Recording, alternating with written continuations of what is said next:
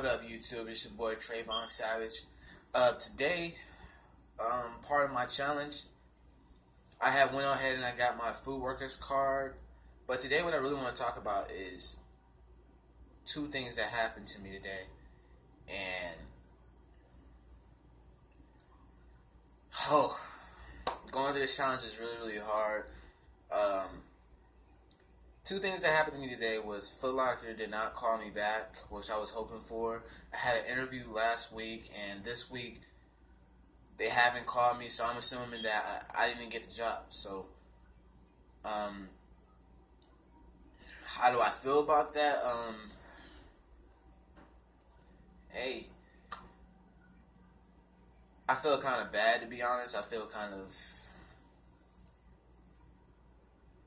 It's like a feeling I can't explain, you know. I'm kind of sad about it.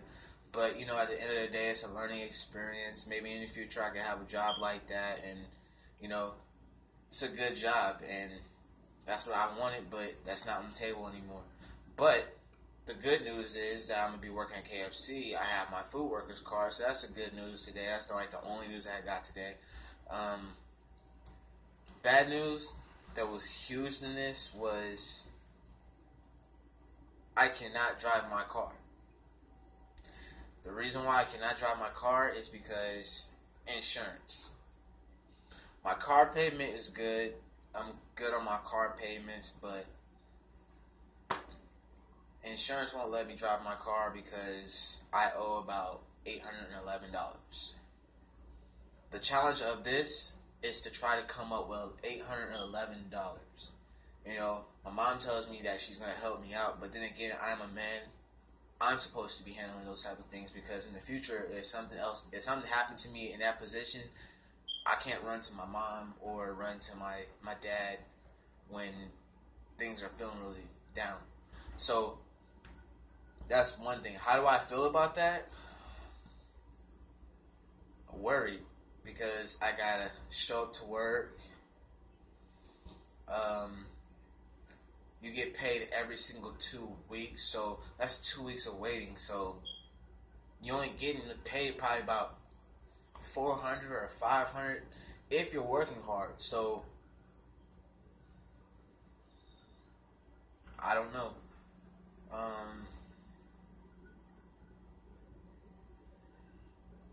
Getting another job and trying to drive to that other one and drive to this one. The closest one to my house is KFC. That's probably about a mile.